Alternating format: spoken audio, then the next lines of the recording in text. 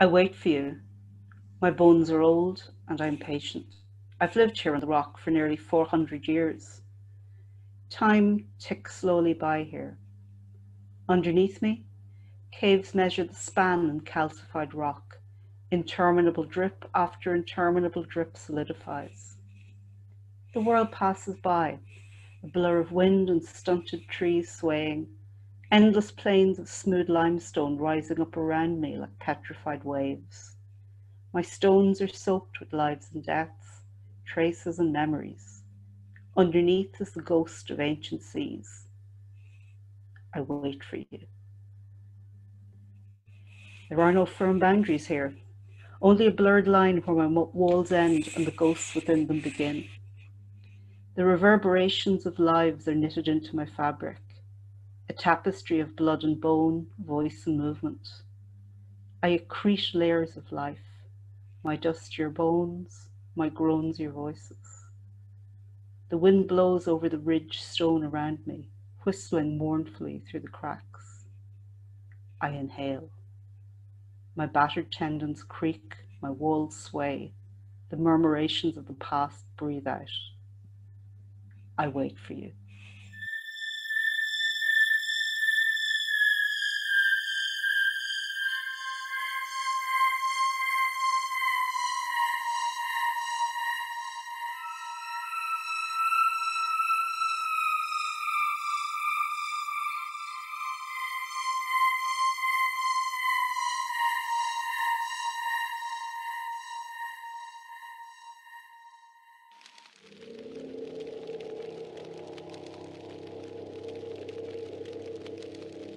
The Unheimlich Manoeuvre explores the psychological horror that occurs when home is subverted as a place of safety, when it becomes surreal, changes, and even disappears. In these stories, a coma patient wakes to find herself replaced by a doppelganger. A ghost estate reflects doubles of both houses and inhabitants. A suburban enclave takes control of its trespassers, and a beaten woman exacts revenge. Just as the Heimlich Manoeuvre restores order, health and well-being, the Unheimlich Manoeuvre does quite the opposite. The Unheimlich Manoeuvre was written by Tracy Fahey and published by the Sinister Horror Company in 2018. In this episode of Sinister Reread, Justin Park chats with Tracy about one of the publisher's more gothic collections. Hello, this is Justin from the Sinister Horror Company, and I'm here today with author Tracy Fahey. Hello, Tracy. Hi, how are you? I'm good, thanks very much. Thanks for coming on my podcast today. How are you? Great, thank you. Really delighted to be on it. Looking forward to it. Now, Tracy, we're here today to talk about your book, The Unheimlich Manoeuvre. It's a short story collection. Described as primarily dealing in sort of what people describe as domestic gothic short stories, which we'll come on to and talk about in a little bit. But just to give a little bit of background and history on the actual collection, the Unheimlich Manoeuvre itself, you have referred to it before as the book that never dies. And so I'm just kind of curious if you could sort of talk us through and give some of the listeners the kind of the background and the history of the book and its many versions that have appeared. Sure, and in advance, thank you for heralding its resurrection as well, because this book was first published in 2016 by Boo Books, and it came out in a limited edition, kind of hardcover copy. It was terribly exciting. It was my first book, and then the press folded almost immediately after the book came out. But at the time I thought, well, I've had an amazing experience. I've met some great people. I've gotten to launch it. It's been rather wonderful. Then in 2017, when I ran into you from the Sinister Horror Company, we were talking a little bit about it because the book had just been nominated for a British Fantasy Award. And you expressed an interest in bringing it out again. So to my absolute delight, in 2018, a new version of the Unheimlich Manoeuvre came out through the Sinister Horror Company. Slightly changed around, one story omitted, a new story included, and yeah, it was a really, really exciting moment. And through the release of that, then the book got a wider readership. And in 2020, yet again, the Sinister Horror Company decided to bring it out again, this time in an absolutely beautiful hardback edition, the deluxe edition, which contained a lot of additional material. And really such a handsome book. So yes, this is the book that just won't die. And it's terribly ironic because the whole book is about the uncanny, which is basically boils down to the prevalence of the past and the present. So yeah, the name, it appears, was a self-fulfilling prophecy. Excellent, excellent. Yeah, an interesting history the book has, and I was delighted when I was first given a manuscript of it to read. A very different type of book than the horror that I was used to reading, it must be said. So what I want to do is kind of bring you right back to the start, because I'm right in saying the Unheimlich Manoeuvre was your debut collection. So what I'd like to do is just talk about how did you come to write the collection book? Like, why did you write it? Okay, well, as far as origin stories go, it's a kind of an unusual one, I guess, because the book itself, most of it was written between 2013 and 2015. And at that time, I was actually writing a PhD in the uncanny resurrection of the Gothic home in contemporary Irish art. So as part of that, I was reading about the uncanny, I was thinking about it, and I was also just starting to write creative fiction. But because I was spending pretty much all my spare time hammering away at this gigantic, 100,000 word thesis, I got quite obsessed with the notion of the uncanny. So it started to leak into my fiction and it began to completely inform it. So in 2015, actually in the same week, I handed up a copy of my thesis and the finished manuscript for the Unheimlich Manoeuvre, because there were so many ideas I had about the uncanny that didn't fit into the strict restraints of my thesis exploration, but they found birth in these works of creative fiction that became eventually the lineup for the Unheimlich Manoeuvre. So your inspiration for a lot of this kind of originated from an academic source, would you say? Yeah, I mean, my main source of inspiration, because I read a lot about the uncanny, Jens Freud, Nicholas Royle's great book of 2011 on the uncanny, but the one I kept returning to was Freud's essay. And I just became quite obsessed with it because it's a really unusual essay. Freud, obviously, very famous psychoanalyst. So he was interested in this idea of the past and the way it recurs in psychoanalytic terms from his own interaction with patients. But the second half of the essay, he turns completely to almost to literary criticism. And he starts to say, well, in real life, we have these uncanny recurrences, deja vu, strange dreams, buried secrets that come to light. But then he said, actually, it's in creative fiction that we find the fullest expression of these ideas. And he maintained that really the creative writer is possibly best placed to kind of push the boundaries of this notion of the uncanny. And I guess I read the essay so many times that it just really seeped into my skull. And I began to think, well, I'm exploring this topic in a very academic way, but what if I were to explore this, using all these tropes of the uncanny that Freud talks about, everything from dolls to doppelgangers to terrible kind of secrets that suddenly come to light. This notion of the familiar becoming a really strange and terrible terrain. So would you say, like, as you were, going through the essay, you read it that many times, were you using like the themes and the points in it almost like a checklist with these stories? Kind of, in that I'm a really, really organized person. Well, I'm kind of very chaotic and very organized. And when it comes to my writing, it's always very thematic, and I love to explore a theme very thoroughly. So in it, I actually looked at all the different ways Freud defines the uncanny. And if you go through the Unheimlich Manoeuvre, if you're so inclined, you'll be able to check off most of those tropes. Was there any tropes that you didn't get to write about? Yes, castration and blindness.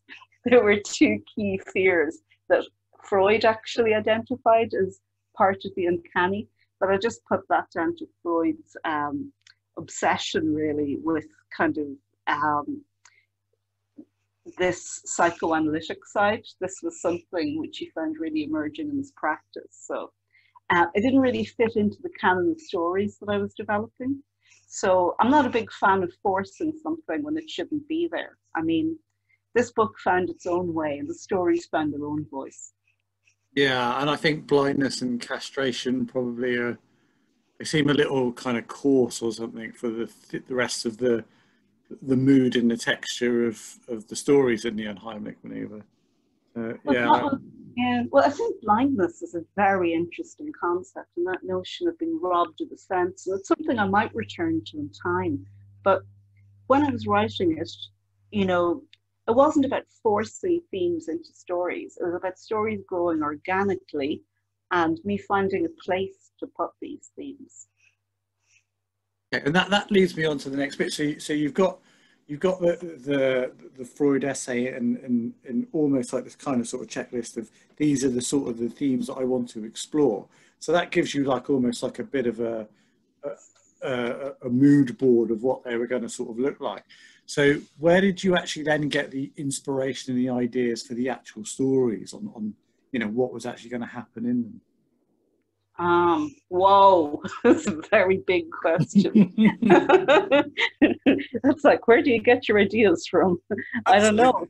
Absolutely. Strange, magical place in the back of my imagination, But look, you're a writer too, Justin. You know that the inspiration kind of comes from very random places. And I guess the very first story that I wrote and the very first story that I had published was looking at Wild Goose Lodge. And if I had to, I suppose, pinpoint kind of a story where I saw the potential for the collection springing from, it would probably be there.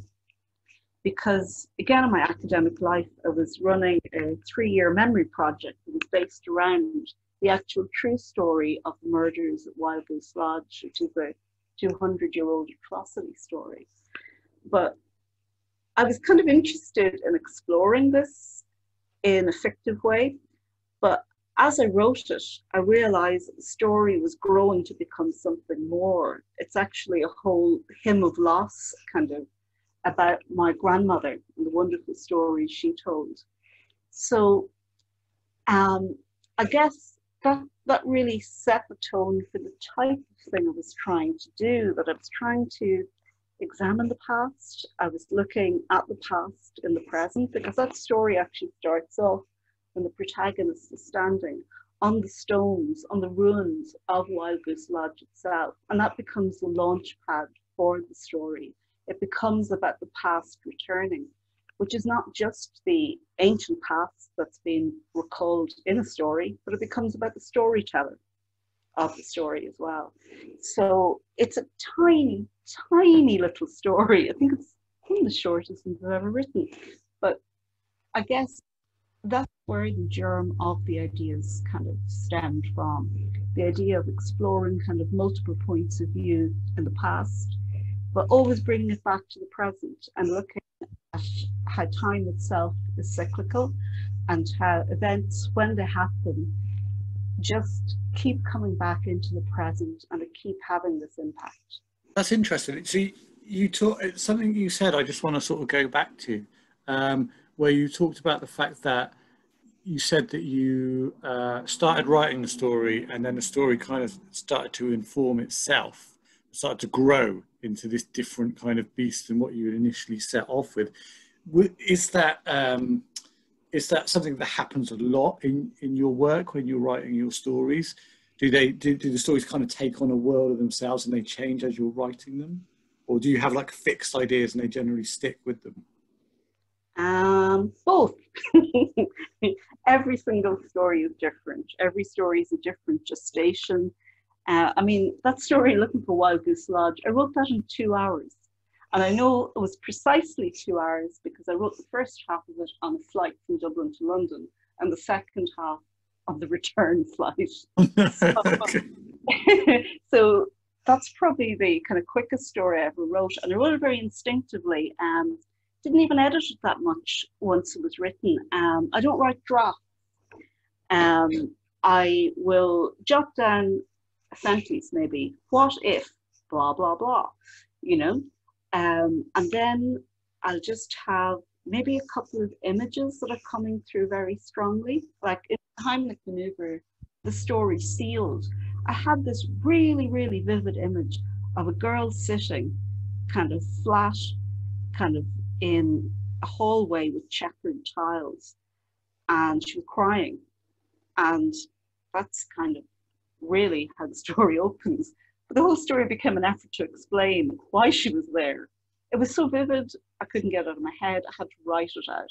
And in writing it out, I found what I was trying to say, which ended up, of course, in that strange process of kind of spooling out. It became a retelling of the old Irish migratory legend, the seal woman and her skin, but quite heavily disguised.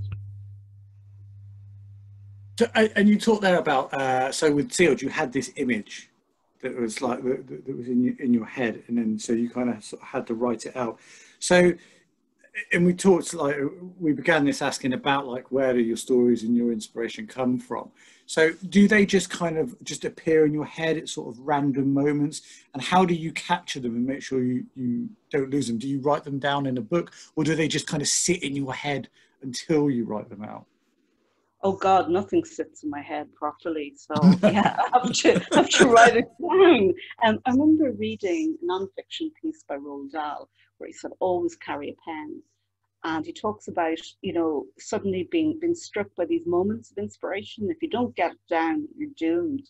And he talks about kind of scrawling kind of phrases on, I think it was on a car bonnet with lipstick once.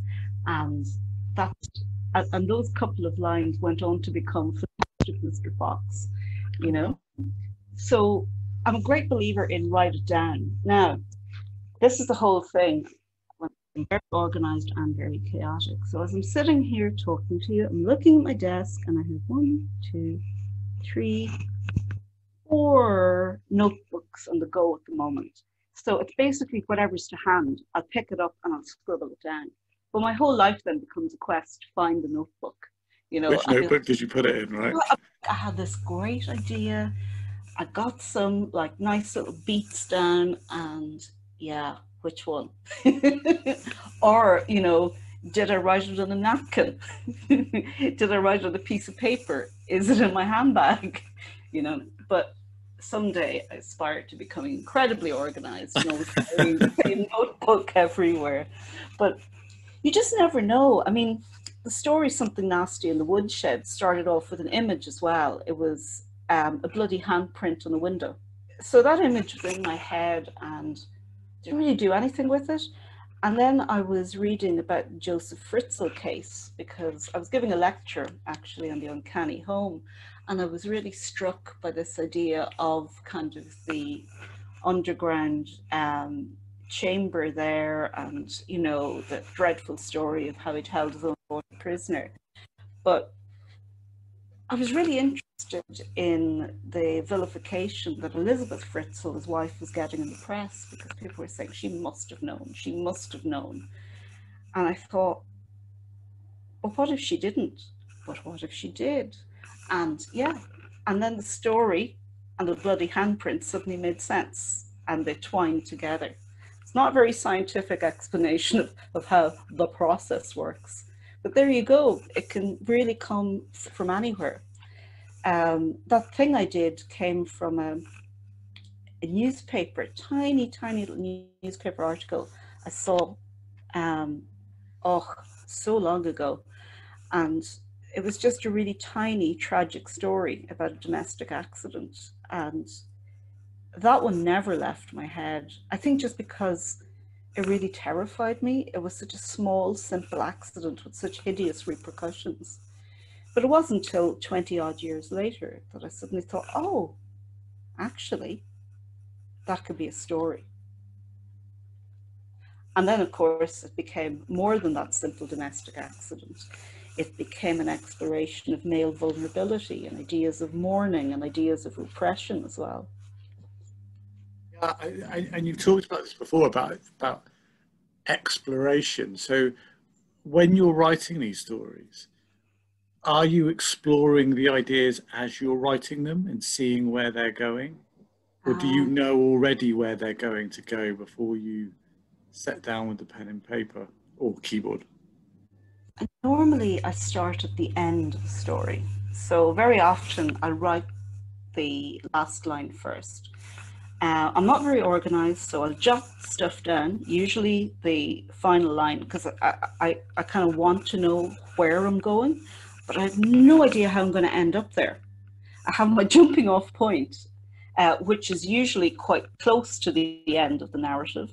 And I tend to play with chronology as well, so it kind of jumps back and forward a little. Yeah. But then sometimes it can totally surprise me. I look like you, I speak like you, I walk like you. I thought I had that story figured out. And then pretty close to the end, it just took a really dark turn, and I just sat back and went, wow, okay, I'll go there. Now, I want to talk about that story very briefly, actually. You take me on a little sidetrack there. But that story itself, now I'm right, is that the story that you sold the movie rights to? Yeah. It's been optioned as a screenplay, so I'm actually working on it at the moment. In fact, I just got the beat sheets for the proposed screenplay, so that's pretty damn exciting. But yeah, I think it's kind of weird to me. It's the Unheimlich Manoeuvre has a life of its own, but that story has a life of its own, because I could not sell that story, Justin, not for love or money. People wouldn't touch you with a barge pole. I think it's probably the most rejected of all my stories, probably because it is pretty dark. You know, I read dark fiction anyway, but that one's super dark. And so that was it when it was first on its life. But since the book came out, and I think particularly since the deluxe edition started to get some reviews in, I think, am I right in saying that that was a story that a lot of people picked up to say was one of their favourites?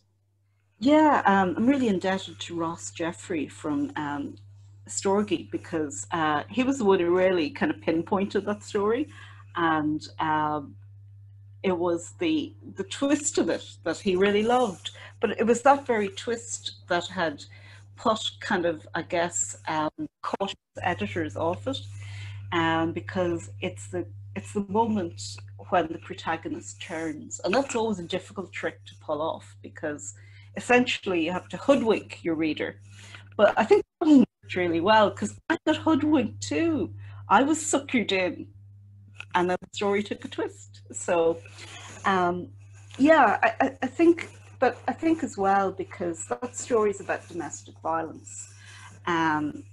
And unfortunately, at the moment, during COVID-19 and the accompanying lockdowns, that's become a really, really important topic to talk about, which is this idea of, you know, home as a refuge, but what if you're locked down with somebody who's not very pleasant, you know?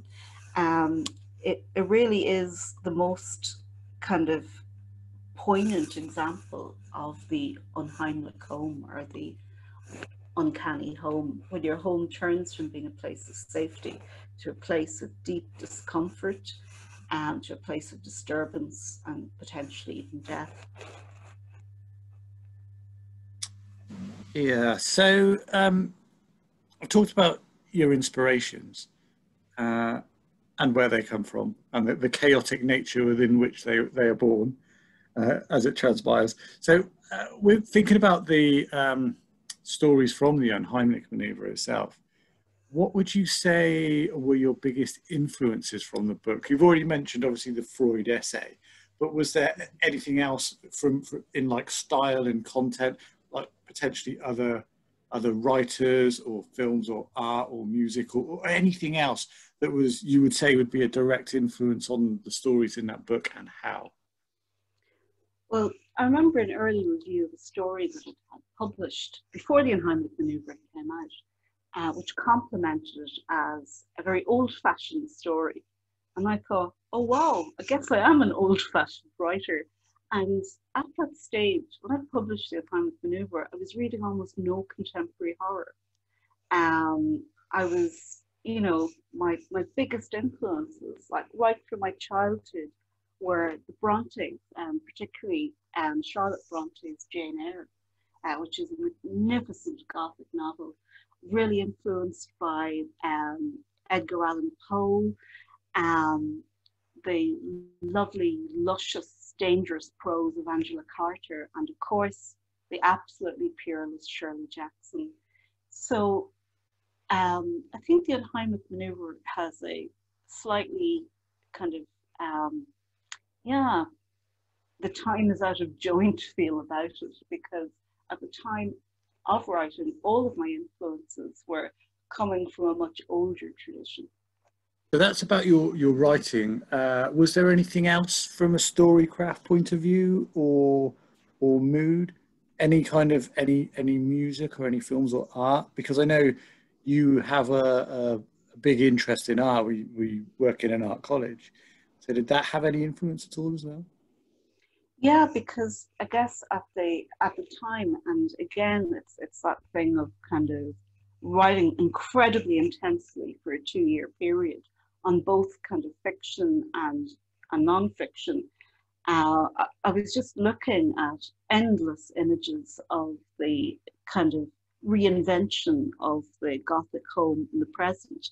So I'm really, really obsessed with work, especially by Aidan Barry, who's a very seminal Irish Gothic artist. And uh, I've, I was actually lucky enough to work with Aidan, and we had a lot of conversations about the Gothic, and her pieces, which are kind of performance pieces, video pieces for the most part, just had a very powerful effect on my imagination, because um, she puts herself into her work all the time. So she's often the protagonist in these really strange, bizarre videos where she's trapped in a home where she's morphing into these strange creatures like half woman, half Hoover hybrids. And yeah, she was a huge influence on the way that I began to think about the Gothic home and how it could be interpreted. And you mentioned there, so you said like a 2 year period. So was it 2 years that it took you to write the stories within the Unheimlich Manoeuvre? Yeah, most of them are written kind of in that period. Now, the very earliest story that I ever wrote was in 2007, and that became Walking the Borderlines, but very different journey. And I was just playing around. I didn't start writing really until 2013. Um, so, And talk me through that. I mean, you were you mentioned already about your love of reading, and you're very widely read. I know personally you're very widely read, and you've read more books than I think I ever will in my life. But a very wide, broad topic of it. So I guess so. 2007, what you just sort of played around to sort of do writing, but until 2013, you thought, right, I'm going to have a real go at this. How did that come about? well, if you read the first story in the Unheimlich Manoeuvre, you'll have a pretty fair what happens. I was really, really ill. fell ill in December 2010 and spent most of 2011 really recovering from that. I'd been in a coma, I'd come out, but I'd been diagnosed with a chronic illness. So I literally had to relearn my body.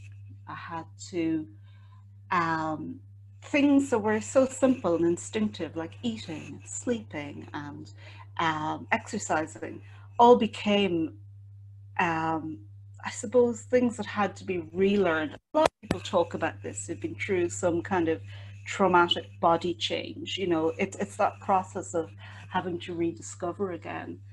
But I'd always had a really kind of active life, you know, um, and that all got suspended for a year. So it was a time of introspection. I realized that I could have died. And all of a sudden, I know this is trying to sound very morbid, but all of a sudden I just thought, well, you know, wow, what do I really want to do? So um, I guess in my head I was starting to compose a bit of a bucket list. I'd always wanted to write, but I'd always had the idea that, oh, there was lots of time to, you know, do that when I was finished doing whatever else I was doing at the time. But that was a pivotal moment because I realized I don't have all the time in the world. I have no idea how much time I have. So it began to be about what have I wanted to do. And I guess that's why I started the fiction writing, the academic writing. Um, in 2010, I actually started up an art collective in Limerick, where I was living. And we started doing big kind of public, kind of participative projects that were about reimagining sites and histories. So yeah, I think I just kind of went wild creatively for a while, but it was writing that just was such an enriching and almost therapeutic kind of way to explore ideas and thoughts and feelings. So yeah, I mean, you talked about the fact that then you kind of just kind of went out and did a whole load of things, and you mentioned this already, but at the same time as doing as writing the stories on the Unheimlich Manoeuvre, you were writing an academic paper at the same time. So when you said, you know, oh, you might not have that much time left, I mean, you weren't giving yourself much time at all. How did you fit it all in? Uh, you know, I have no idea, but it is amazing the amount of time you have when you're kind of confined to home. As I was for about a year, I was really just working and being at home because I was completely exhausted. But I'm a really bad person, so I refused to take time out. You know, I just kind of kept soldiering on. But as it turned out, I had kind of quite a bit of time on my hands, and I started practices then, which I think still serve me in good stead. So, like at the moment, I'm, as I said, I'm on the screenplay. I'm messing about a short story. I'm writing an abstract for an academic book on death cafes. So I always have a couple of projects on the go. I don't like to have a very unitary channel for my creative responses. Always like to go in slightly different directions. You talked about the fact already, we talked about your writing and how your writing process, sometimes you'll start at the end and kind of work backwards, or you'll come up with an image. And you talked about the fact you don't really write in drafts. So I was just kind of wondering how that bit works. Like when you've written a story, is there much in the way of revision you do after you've got that first bit done? And how does that revision sort of manifest itself? To be honest, with a lot of the stories, I write them and then they're written.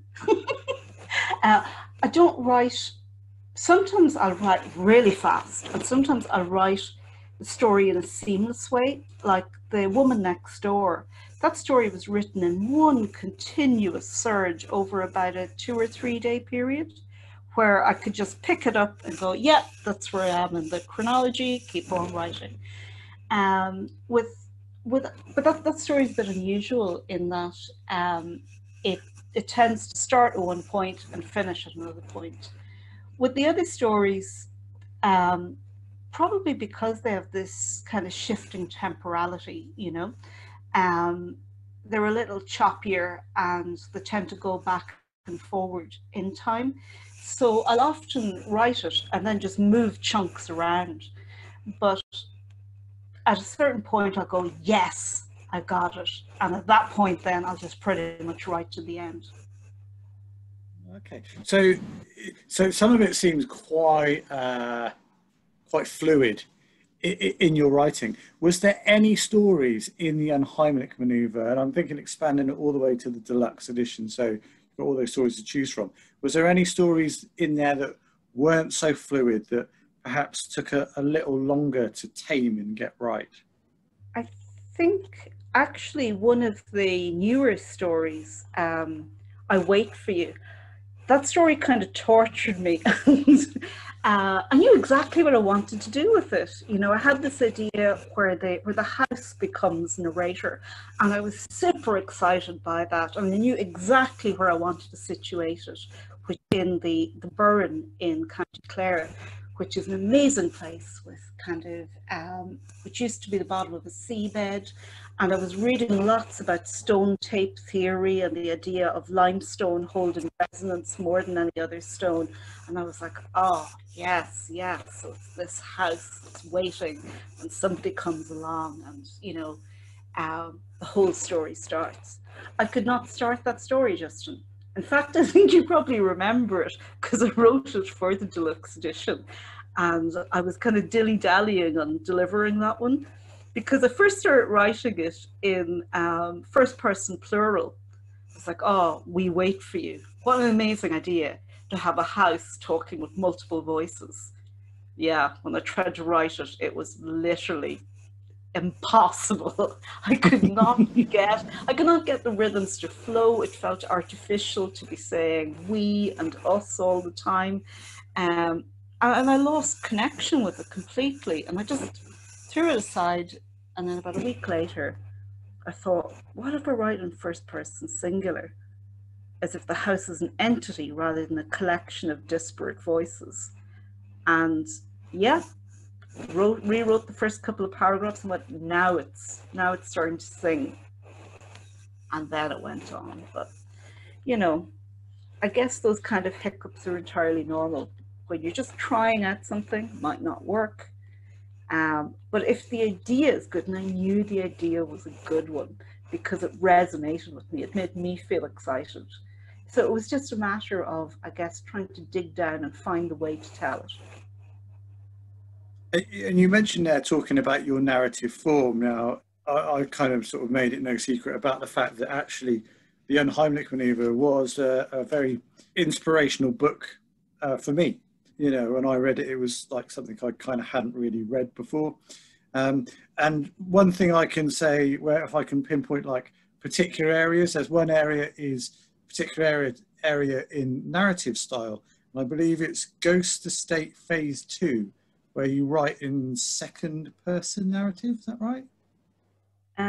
Yeah, that was actually, I think, the second story I ever had published. And I was just experimenting. Tell me about that tense, because I read it, and after reading that tense, I've used that tense a couple of times directly after reading that story, and in the way that it kind of worked and the emotion it sort of gave off. So can you tell me about, like, you know, why you chose to write in that style in that story, and what you think it does? It was just the mode that suited the story, because I wanted something that would draw the reader in. So by continually addressing the reader, you, it's yours, it does actually suck you in.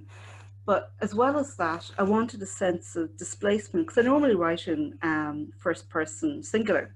So in this, the protagonist has kind of come adrift from herself. She starts off by feeling that her old life has stalled and she's trapped in this ghost estate, and this never time, she calls it. And I wanted that sense where she's almost imagining that out there there's another version of her that's wandering around, that's, you know, living the life she was meant to lead. So I just I just wanted to get that idea of displacement across, I guess. And I had a particular reason for doing it, which becomes obvious at the very end of the story. But I don't know if I'm allowed, spoil Oh, things here. you are more than welcome to here. I mean, when we do these Sinister reread shows, I'm happy to talk about spoilers, because if you want to get in depth in stuff, sometimes you don't want to tiptoe around things. So I kind of explain that, there's spoilers ahead in these. So if Oh, you want to phew. talk about any endings, or anything to do with it, just go right on in. Don't worry. Okay. Well, at the at the very end of it, our protagonist is in this ghost estate house, and there's somebody pounding on the window of the house, which is the uncanny mirror of her own house. And when she um, when she goes to the window, it's herself there screaming, "Let me in!" So it's that profound moment where everything just drops, when your heart drops through your stomach, when you realize that everything safe around you has dissolved, and that your worst fear has become realized. You've become separated from yourself, and you're looking at yourself, terrified and wanting to get into you. I actually stole the idea from a nightmare my sister had when she was a kid. Really? Yeah, it still terrifies her when she thinks about it. But she told me the story of her dream so vividly that, like umpteen years later, it just stayed with me. And I thought, oh, I am totally going to steal that one. So, yeah, moral of the story, never be friends with a writer, never be their sibling. They will steal your experience and transmute it into a story. That's interesting. I was going to ask another question, but I really want to touch on this just very quickly. So, so that inspiration came from a dream that your sister had and told you when you were both younger. Okay. Yeah. So, when you think about these kind of things, when you're drawing inspiration from your life and kind of collecting these bits around from other people, are you not worried that you're going to run out of ideas at any point? No, I mean, the world, well, you know, um, it's been said that there's only seven stories. So what we produce are infinite and multiple variations on those. So um, I think I read a lot, I listen a lot, I think a lot. So the world around us as it unfolds, the conversations we overhear, the interactions we have, all of those are seeded with possibility. So inspiration is kind of never ending, really, because life goes on, the media generates stories. We just live in a world of constantly unfolding narratives. So I think it's impossible not to feel inspired by that. Good, that's an inspiring answer. I like that. So where I was going to go with this, and it kind of sort of leads on to it, is talk about the fact that your stories they have this emotional kind of impact, and I find them very sort of empathic. Maybe that's the style you write or the way that you use the narration within it. And I was going to sort of ask, I mean, how much do you draw on your own personal experiences when writing, and when you're using other people's experiences, such like a dream that your sister had when she was a child? How do you bring all that kind of empathic, emotional response into someone else's experiences? That's a really, really good question. So, and I've got quite a long answer for it, I think, Yeah, you'll go for it. because I'm kind of thinking through as you were speaking. So, yeah, I guess first of all, I've never made any secret about the fact that, like, my writing tends to be quite autoethnographic. So, a lot of what I write stems from the life that I've led, the Irish Catholic culture that I've grown up in, the kind of folklore that I would have heard since I was a child. Even geographically, I feel that my stories are quite culturally Irish. So, um, and I can't help it, really. That's where I come from. But sometimes a story will demand a different location, a different setting, a different type of narrator, and I just go with that. Um, I think that when we try to write empathically, um, it it really helps to be able to put yourself into somebody's shoes. And there was a many years ago when I was at university studying history of art degree, we did a seminar on the Baroque, and my professor at the time, Professor Alistair Rowan, who was a bit of a genius, came up with this idea of really getting us to situate ourselves in the Baroque era, which is a period that was dominated by hyper realistic kind of Catholic imagery of martyrdoms, etc. Um, and it was a very deliberate propaganda kind of piece by the church to try and draw people in, to give them an emotional stimulus to piety through these horrific scenes, that they would identify, that they would feel this pain. And at the same time, St. Ignatius Loyola created a set of spiritual exercises.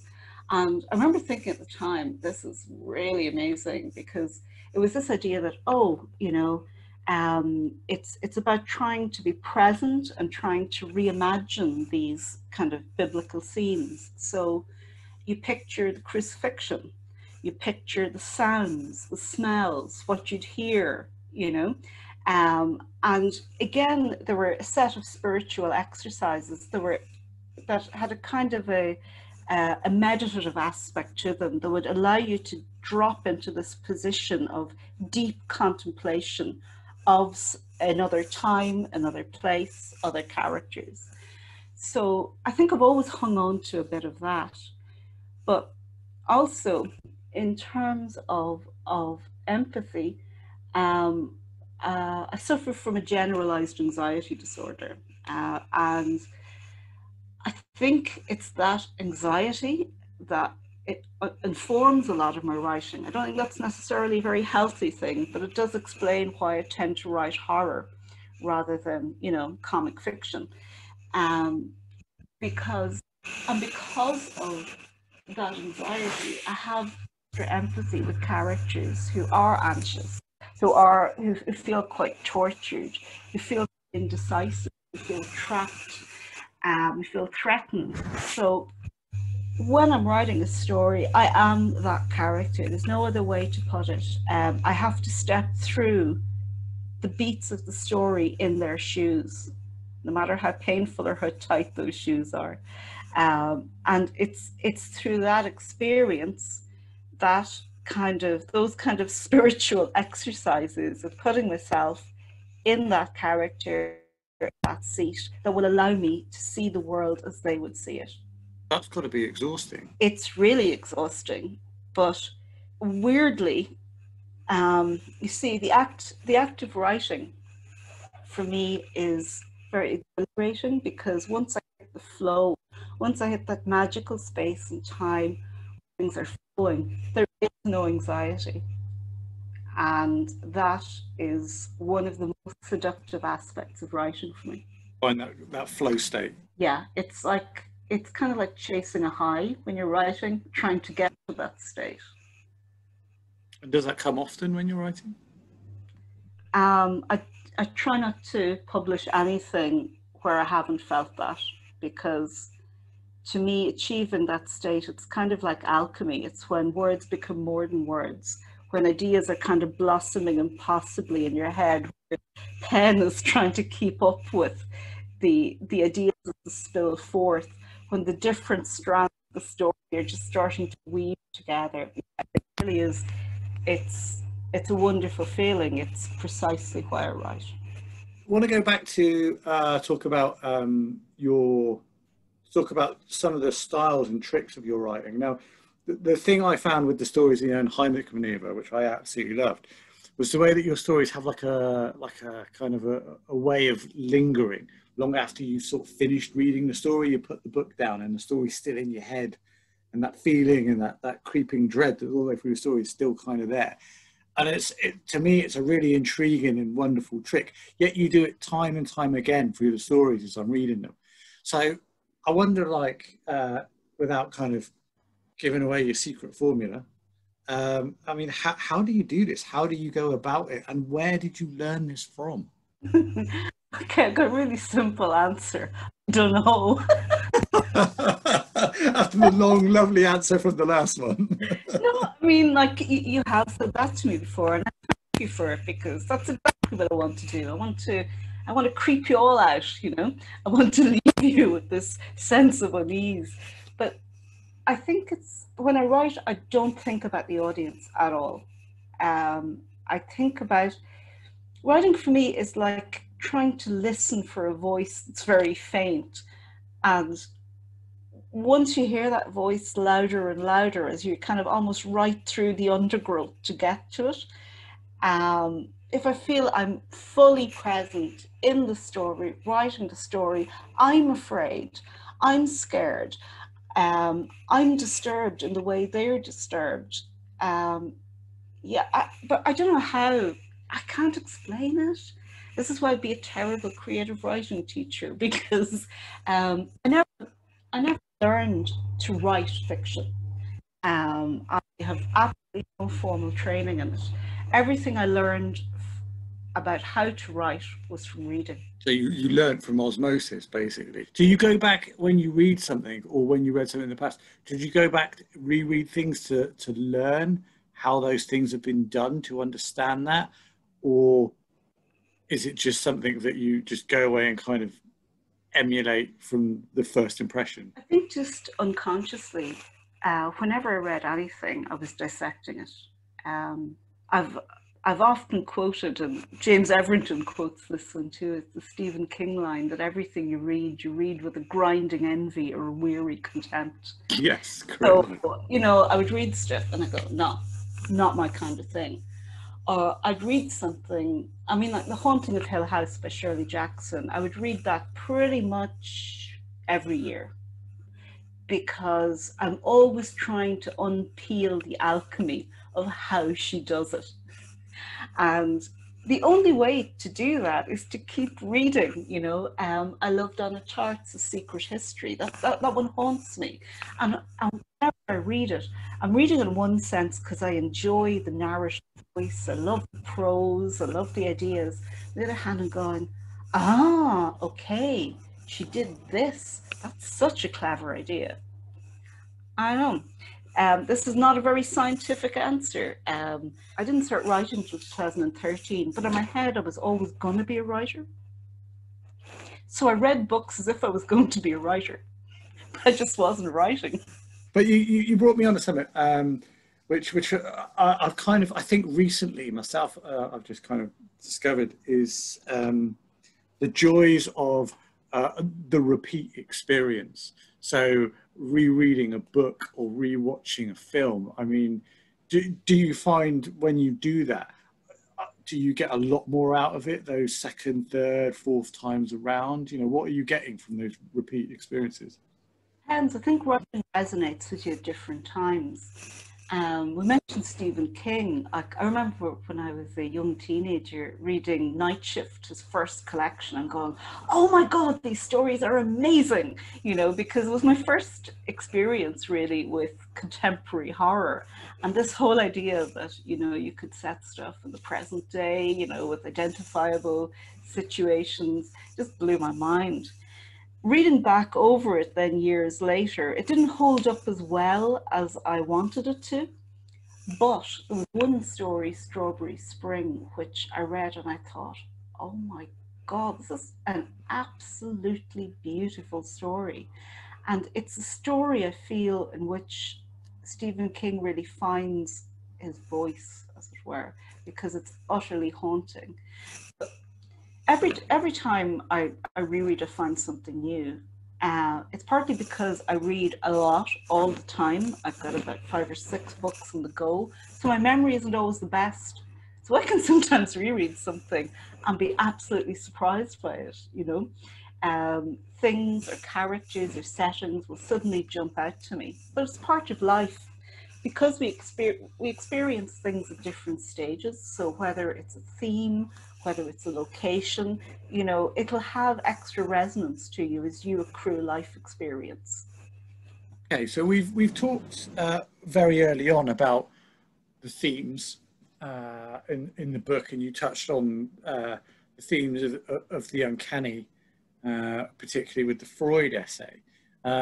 Is there any other additional kind of themes or messages within the Unheimlich Manoeuvre that you're exploring? Or do you want to go further into what we were talking about at the beginning?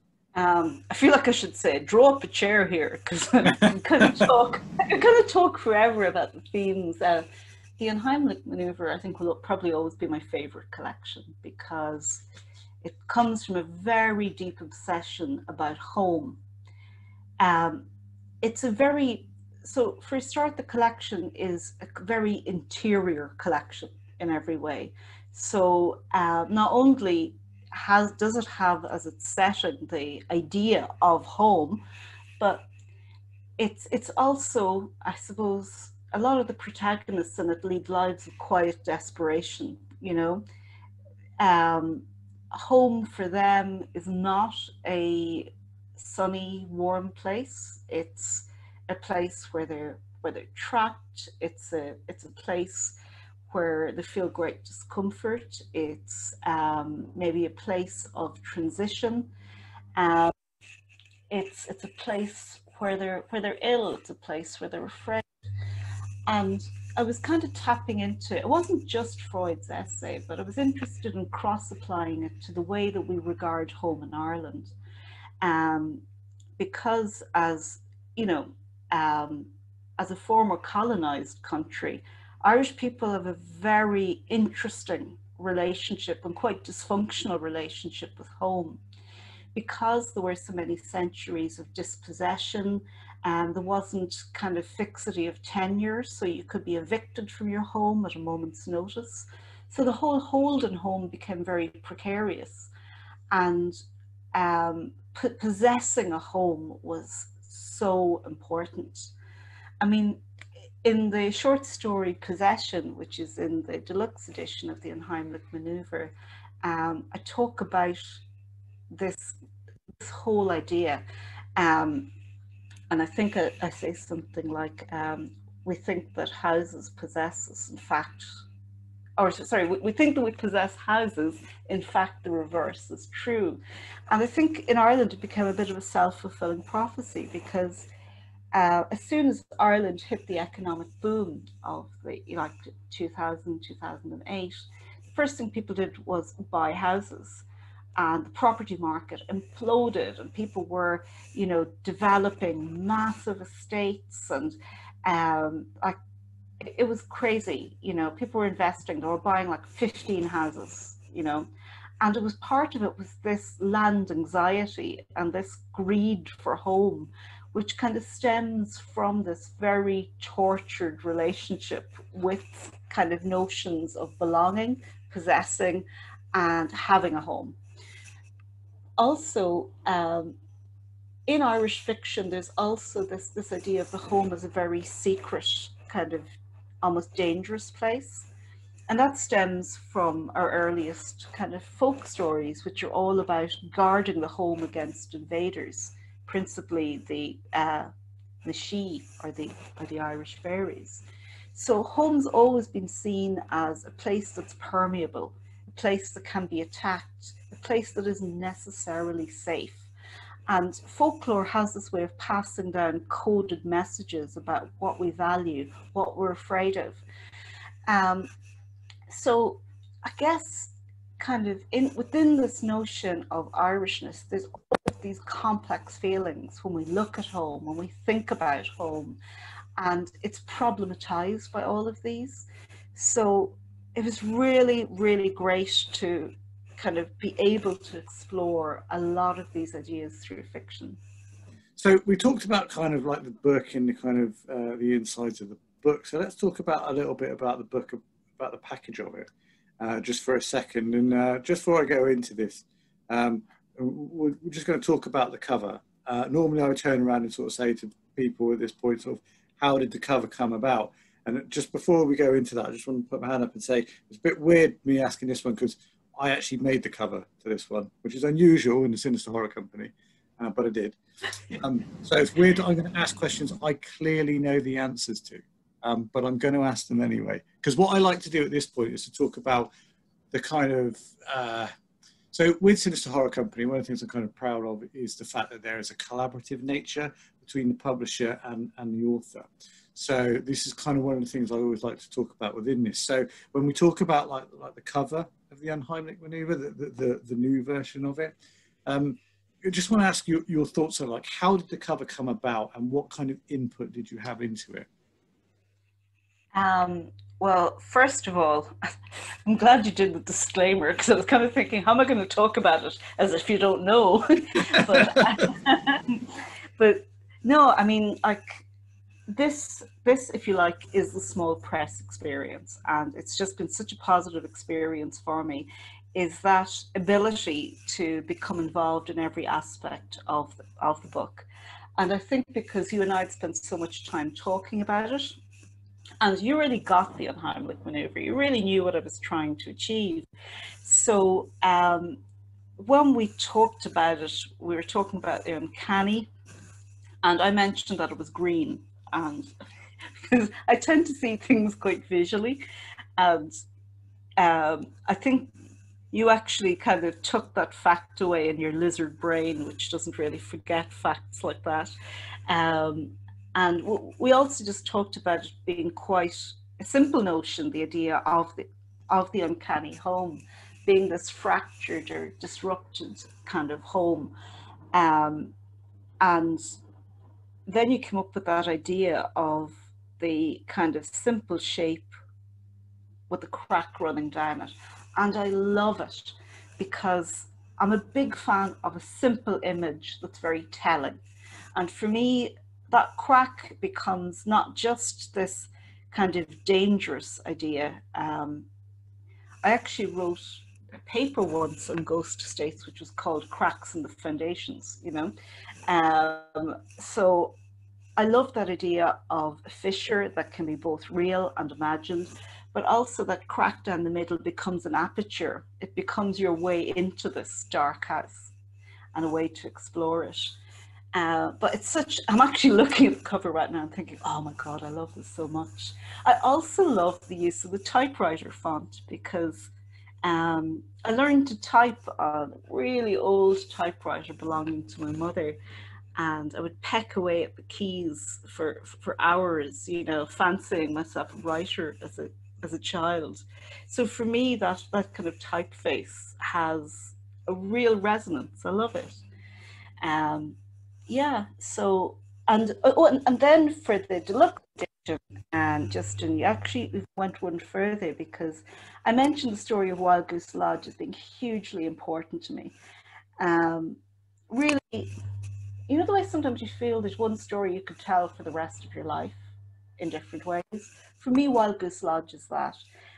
It's a story that's part of my cultural heritage, it's part of my family, it's part of the locality I grew up in.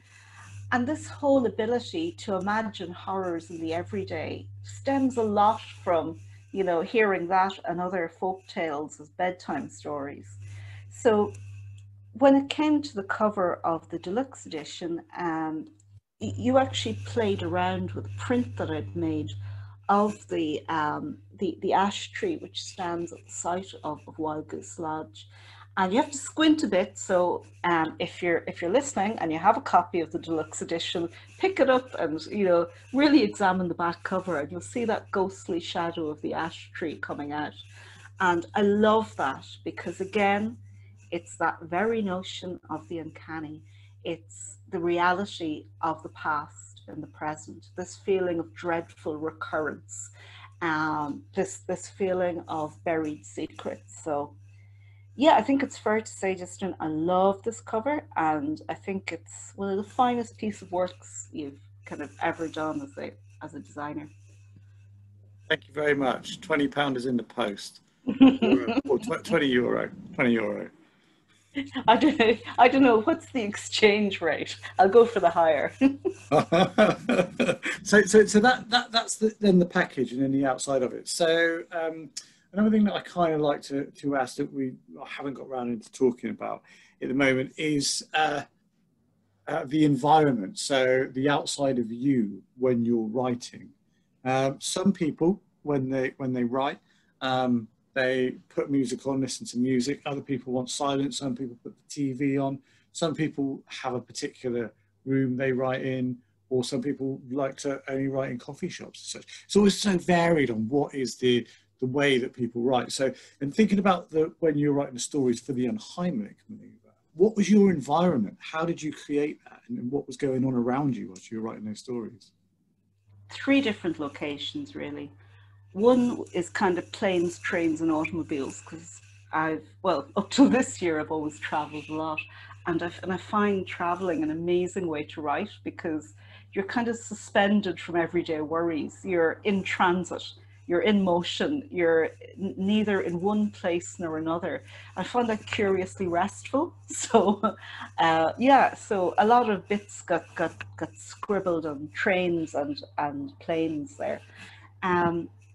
I also wrote in a coffee shop. Actually, kind of so many stories had so many parts written there that when I had the launch for the Unheimlich Manoeuvre in Limerick, I actually had the launch in that coffee shop.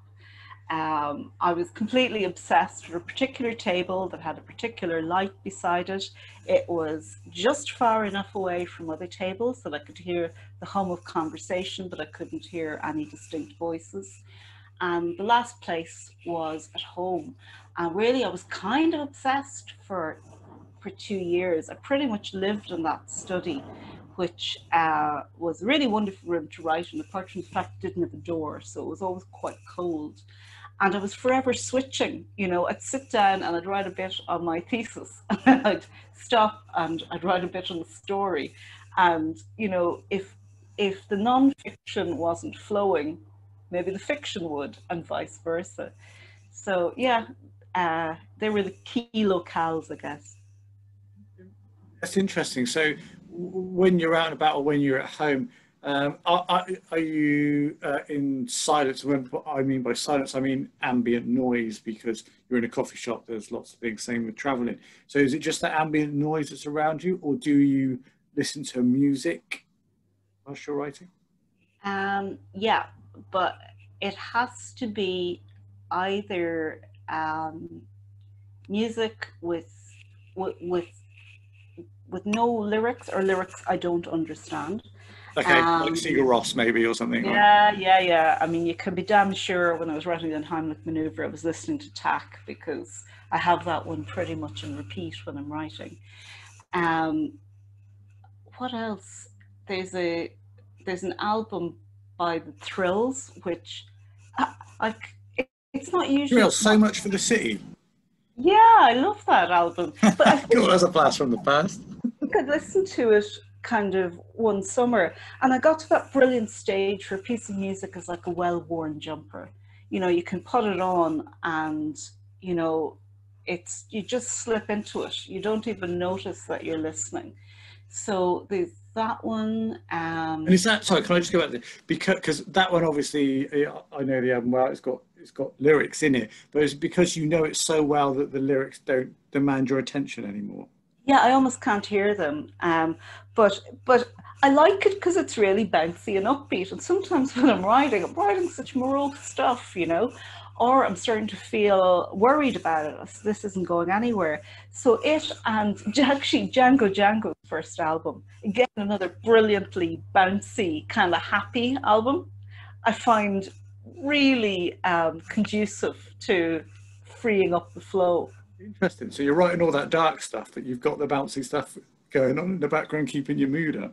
It depends. When I was writing new music for Rituals, I was listening all the time. I was obsessed with Villager's first album, Becoming a Jackal. And that's really dark and moody and Irish and intense, but it just fitted the mood of it. And then sometimes when I'm flying through writing, when I'm in the flow, as it were, when I'm in the driving seat, I don't even notice. Is there music? Is there silence? The outside world ceases to exist. One of the things I like to sort of ask as well, because sometimes this gets sort of overlooked from people, because people reading it might not necessarily know or might not pick up on it. But when people are writing stories, sometimes they have specific significance for naming characters or places, particular things, or setting things in particular locations? I mean, you've already talked about the sense of like location, and particularly, you know, in Ireland being something that's very important to you. So I just wondered if there's anything you've not touched on already in the Unheimlich Manoeuvre. Were there any names of characters or places which did have significance, and why? A lot of them kind of anonymous locations, and sometimes I struggle to remember my characters' names, I'll be honest, because I never name characters after anyone I know. I find that really distracting because the character has to be completely conceived of by me. They can't have any, you know, kind of real life counterpart, as it were. So I usually give them really forgettable names. So sometimes when I read a review and they're going, oh, so and so does this in the story, I think, oh, was that her name? Because I'm writing in the first person singular, so I'm thinking all the time, you know. So occasionally I even forget the names. But locations, okay, there are some key ones. Wild Goose Lodge, I've mentioned kind of Yep. umpteen times. It keeps recurring, you see. But I mentioned that I Wait for You is quite clearly set in the Burren. Um, the Ghost Estate Phase 2 is actually set in a real life ghost estate that I visited and photographed somewhat illegally back in 2013. I broke into a deserted ghost estate and just took photo after photo after photo because it was just the weirdest, strangest place I'd ever been in, where you've got this utterly normal estate and then you look at it again and you realize the weeds are 6 feet tall, you know. The buildings are all perfect, but they're all missing, you know, a door. It's just, yeah. So that one, I actually went to visit it for an article that I was writing on neoliberal Gothic, and then it ended up being a short story. And Tracing the Spectre was actually set and partially written in the famously haunted Charleville Forest, which is an amazing castle in Ireland. Spent 24 hours there doing an art project, and out of it that story was born, because again it was just a crazy atmospheric setting. I tend to write location notes, so I have even more notebooks, Justin, even more notebooks that are scattered around that have descriptions of settings from all the places in the world that I've visited, and they just kind of lie dormant because I really thrive on going somewhere and just noticing all those tiny divergent details that mark the place as being other from that which I've previously experienced. And I think I started doing that in my late teens, and it's become a habit, which is actually really handy because sometimes when I want to set a story in another location, in another setting, I'll actually look at those notes. Something I picked up whilst you were talking about that there was, so you're writing notes about locations in places, which seems to be the most important thing to you, and that is clearly so in the Unheimlich Manoeuvre. But when it comes to the characters are people that you say they have to come completely from you, Yeah, which is very interesting. it's quite hard to explain. They're very real to me, like very real. I mean, even in the tiny little story that I wrote, which is in the Unheimlich Manoeuvre in the 2020 edition, um, Haunted by the Ghost. Like that story is what, like a page and a bit long. But in my head, that's a really big story. I knew who those characters were. I knew their backstory. I knew why they'd kind of gone on the holiday in the first place. Like I knew, you know, kind of how far into the timeline the protagonist returns to that space. So that story was bigger in my head, but then when it came out on paper, it was extremely pared down. So the characters have to feel real to me. They have to feel believable. They have to feel fleshed out. And it's because I stepped through the story in their shoes They all have a reality to me, and I don't. I feel very uncomfortable writing a story if I can't picture or feel or sense the protagonist. And just to sort of go on that, so with these characters, and they're so real, you've got all that background. Is that background something that you sketch out and note down somewhere, or is it all just kept in your head? I might write a few notes down, like she's really tortured by X and Y in her past, you know. But as I'm writing, like she'll kind of flesh herself out, as it were.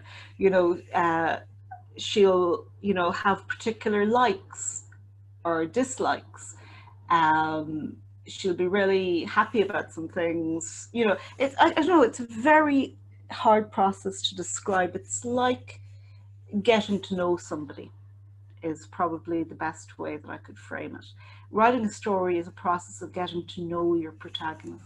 So I want to take you back to the time when, right back to the initial release of the Unheimlich Manoeuvre, and we're going to go back to the original one. So the one in 2016, was it, with Boo Books?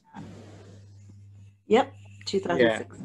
So that was it. So it's your debut collection. It's coming out. It's going to have your name written all over it. I want to take you back to just before it's coming out, and tell me, how are you feeling? I'll be honest, I was happy as Larry, Justin. Like, I was delighted, you know. Yeah. Like, because I kind of thought, oh, it'd be great to have a book come out. But then when Boo Books did a call out and said, oh, we're looking for manuscripts, and I sent the 3 sample stories and a kind of a synopsis, which later became the blurb, I think. Alex wrote back saying, oh, you know, I really like what you've sent. How soon can you send the rest? And I thought, oh, wow, okay, because I had, my PhD wasn't quite written at that point. Also, I didn't dare tell him that I hadn't finished writing the Unheimlich Manoeuvre. So I had to kind of hustle myself into doing it in a very short space of time, because he said, oh, you know, we are looking at several books at the moment. So I thought, oh God, I better get it in. So I think I was so busy trying to get it in, trying to get the PhD finished, that I didn't think too much about what would happen if it became a book. And then when he accepted it, I was so excited, because I just thought, oh, throw it in. And, you know, I learned something from the constructive feedback I get. That was my whole point in kind of putting it in. So I didn't, it sounds very naive, but I didn't think anything of it. I mean, Alex said to me, oh, you should go to Edgelit and we can launch it there. And I thought, launch? Oh, fantastic. This just gets better and better. So I didn't really have any nerves. I was just really excited by it. And it wasn't until I actually got to the launch I realized, holy hell, these like real people here, really good writers here. And it was only then that I began to feel a trickle of apprehension. Oh my God, maybe people are going to read this. That realization, right? No, I hadn't actually thought of that at all up to that point. I hadn't thought about it being out in the world as a book other people would read and react to, because I was just thinking of, oh, it'll come out and it'll be cool. It'll be a book. You know, I'll be able to have it on my shelf. It'll be amazing. But yeah. And so then it does come out, right? And then people are reading it. So what was the reaction? And like, you know, how did you take it? Were you looking at reviews on Amazon every day, or what? You know, tell me about that time. Yeah, I again, I know I sound like the most idiotic person ever. I didn't really think about reviews, you know. I kind of knew that people obviously reviewed stuff, but the idea that somebody would pick up my book and read it just hadn't really crossed my brain. And then Paul Michaels did a lovely one for This Is Horror, and I was just really gobsmacked that somebody had sat down and taken a lot of time with it, clearly, and kind of gotten what I was going for. and tempered it with constructive criticism, which was great. And I thought, oh wow, this is fantastic. I mean, look, there's a lot of discussion about reviews. I understand reviews are not for writers. Reviews are for readers, ultimately. But as a writer, I've learned a lot from reading reviews. And I think part of that is that I've had the privilege to be reviewed by some extremely insightful critics. I'm thinking of like Kit Power and Andrew Garvey and Rowan Fortune, you know, people who really like to offer a bit of a meditation on the book. And that to me is just, you know, it's more rewarding than anything. It's that sense that somebody has engaged and reflected. I mean, you couldn't really ask for anything more. Thank you. So that's how you felt when the book came out. So now the book's out and the book is a thing. And what I'm kind of curious about is, you know, we all know, like is like I say, a publisher, a reader, etc. We know the book is like its complete product now, but obviously there was a lot of work that has gone in kind of before that. So I just kind of thinking about the work that went into the book. Was there any things that you took out of the book that you made changes to before it got released? And I'm talking about, you know, we've got different editions in there as well. So what there were changes between the editions, what changes were they and why? Okay, I won't lie. For the first book, I kind of jammed all the stories in. I ordered them very, very carefully though. So the first story will always be in every edition, will be coming back, because that's the story of my own writing birth. It's not my favorite story, and I would criticize it for being a little bit unfiltered and a little bit too autoethnographic, but it's a very real story, and it is my superhero origin story. So that'll always be first, and Wild Goose Lodge will always be last, because it is the closer for it, but it's also the opener for my second collection, which is folk horror. So, but apart from that, yeah, when the first edition came out, there were two stories in particular that got a lot of flack for not being horror, which kind of perplexed me, because I was like, no, this is like domestic gothic. I didn't write it to be horror, you know. One was Pitch Perfect, which I dropped from the subsequent book, but I quite like that little story. It was set in the smallest room in the world I've ever stayed in, which is a tiny room in Earl's Court in London. And again, it was one of those settings that had to make it in. But it is a horror story. It's just that nobody got it, because the horror is that this guy is away from home and he's trying to practice this pitch for a client who may or may not be coming. But as he's in London, he can just call home, but every time he calls home, he feels that his partner is slipping further and further away from him. And I love that sense of kind of horror and unease, which the other story explored, which is Two-Faced, which has that idea of, I guess, the essential unknowability of another.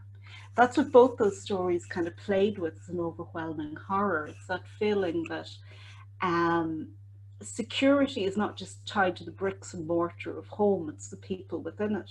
And what happens when you feel those people slip away? What happens when you feel you can't trust those people anymore? So Two-Faced stayed, Pitch Perfect went in the next edition, 2018, but I also added in Something Nasty in the Woodshed, which I really liked as a story. It's quite bloody for me. It's quite visceral, but I remember showing you it at the time and saying, I think this one kind of belongs in, and you read it and you went, yeah, absolutely. So I always trust your judgment. I might argue sometimes, but ultimately, I trust your judgment, and you are such an excellent editor to work with, because you really kind of have that sense of when something is working or when something is not working. Because I think I talked to you about maybe leaving Two-Faced out of it as well, because Yes. it's gotten a bit of flack, and you just said no. Well, to me, that was kind of one of the major themes of actually the book, and it was really kind of highlighting it. I seem to remember, and I was like, no, that one I want to keep. Yeah, you see, this is one of the reasons why I wanted to work with you as a publisher, because you got that, and most people who read it just didn't. They were just reading it going, what's the horror in two people having a holiday in Vienna and not really getting on very well? Well, when you put it like that. It's essentially what the story is, really. Oh yeah, I also visited Vienna, so that comes from my location notes in one of my unidentifiable notebooks as well. But then I suppose when we turn to the 2020 edition, I really wanted to do something special for that. And you were brilliant. You were completely egging me on, yeah, go nuts. So I go, well, I'd really like to write an essay about kind of Freud's notion of the uncanny and the way we can creatively respond to it, and the way I've creatively responded to it. And instead of saying, Tracy, that is terrible and very self-indulgent, you said, yes, fantastic. So thank you for that, because I really actually enjoyed writing that. But then put in 5 extra stories, little print at the back of Wild Goose Lodge, and it was a print that I showed at an exhibition, so there's a little note beside it. Oh, my favourite thing, I nearly forgot, the story notes, because I love story notes, you see. I love that idea of just hearing a little more about the background, which I guess is what we're doing now. But that was it. That was a real pleasure to write those. Yeah, so like each version of the Unheimlich Manoeuvre is different, but kind of the same. There's one little change that I just want to bring up for you to kind of talk about, which you haven't, and I'm always interested in it. There is a story called A Lovely Place to Live, and the ending of that in the original Boo books and the ending of it in the Sinister Horror Company re-release is different. Oh wow, I'd totally forgotten that. Yes, yeah, absolutely right. Because I'd originally written that story. I'm trying to think. I think I submitted it to an American publication and just wrote back and said, God, that ending, no, it's too OTT. So I had substituted a much meeker ending for it. But when I talked to you about it, when we were bringing it out again, I said, oh yeah, I originally had a different ending for that. I originally had a different ending as well for Coming Back, by the way, which I don't think I shared with you. And again, I was just told, no, that's too dark. So I turned it into something hopeful. And I think that was the right decision. But I always felt a bit dissatisfied with A Lovely Place to Live in its original incarnation, where the protagonist just finds the ring belonging to one of the louts, and she realizes that they've, disappeared mysteriously. But in the 2018 version, I just went for broke and restored the original ending, which ends with a memorable barbecue in the suburban housing estate. Yeah, I went for the growth out. And a lot of people have responded very positively to that, because a lot of people find the comedy in that. It is kind of, I suppose, darkly funny. But in that story, I was really interested because, again, it's this idea of property crash in Ireland in 2008, when people were terrified that the equity was kind of dropping out of their houses. And I wanted to tap into that fear. And again, as I said, some of these stories start with a what if. And with that story, I was like, how far would you go to protect the value of your house and your neighborhood? I've always been fascinated by Neighborhood Watch and kind of organizations like that, and their very trenchant attitude to what's permissible and what's not permissible within a certain area. It's reminding me about that. I'd forgotten. So I'm here to keep you on the straight and narrow. Yeah, thanks. So that's stuff that you that we changed in the book. You changed in the different versions as you kind of went through. So on the kind of flip side of that, is there anything in the book, any details in the collection that you think are overlooked often by people? No, I guess I've talked about the ordering of the stories, which is very significant to me, but not to anybody else. I don't know, Justin, really. I mean, I think it's a collection that everybody responds to very differently. One thing I was really surprised at when it first came out, and this has been a consistent one, people respond very viscerally to the woman next door. And the idea within it of this woman who's obsessed with the woman next door, who's leading the perfect life, while the protagonist goes postpartum depression.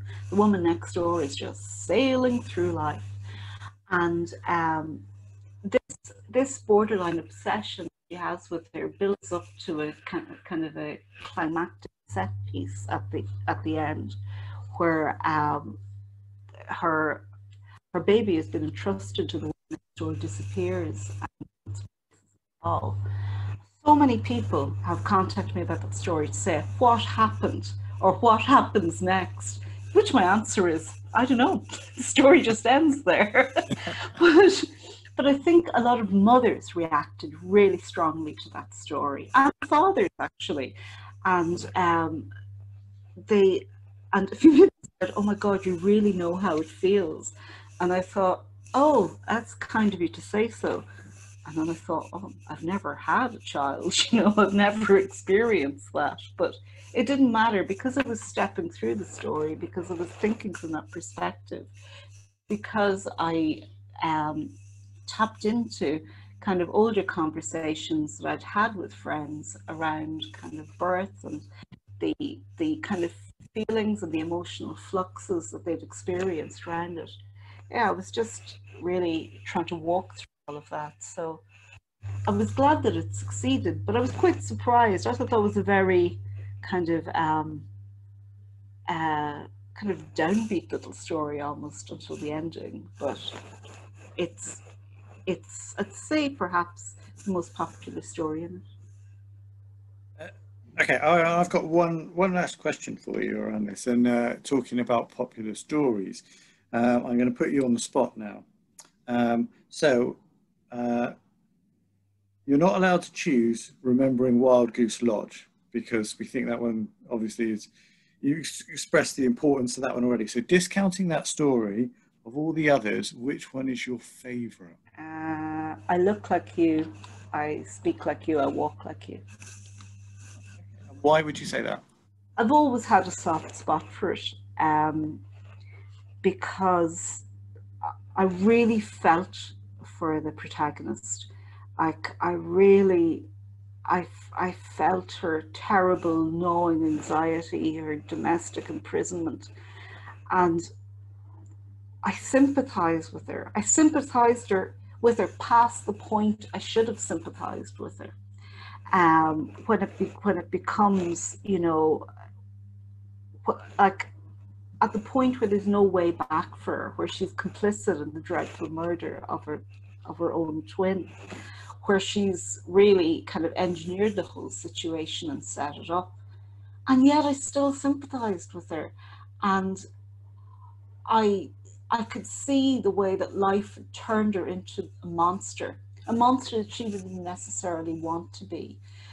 And I think that my empathy for that character kind of leaked through. And I think that's why it was a hard sell in a lot of places, because I think a lot of editors were genuinely quite disturbed by this notion that this was a sympathetic monster.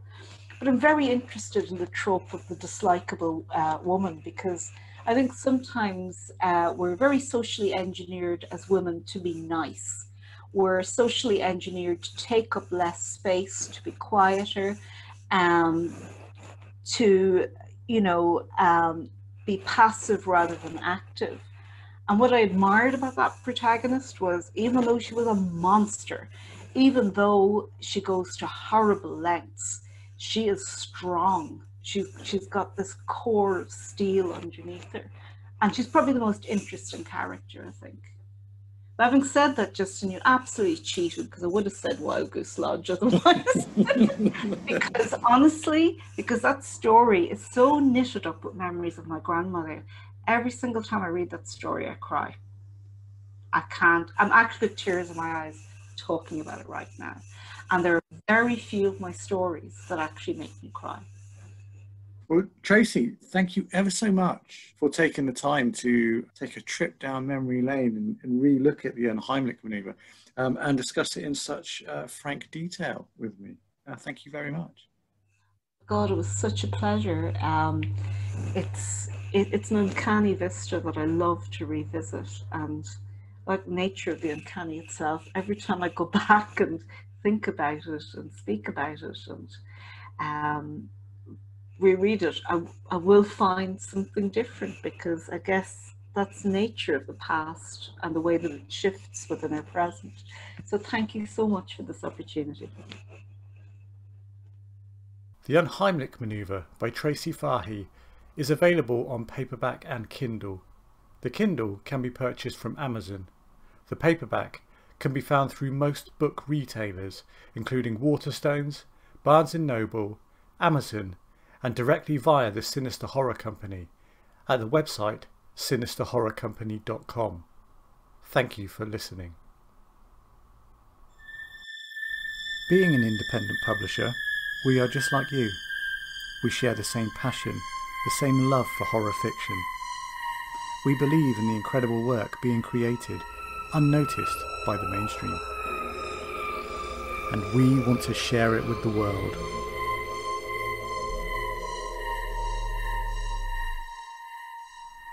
We are the Sinister Horror Company.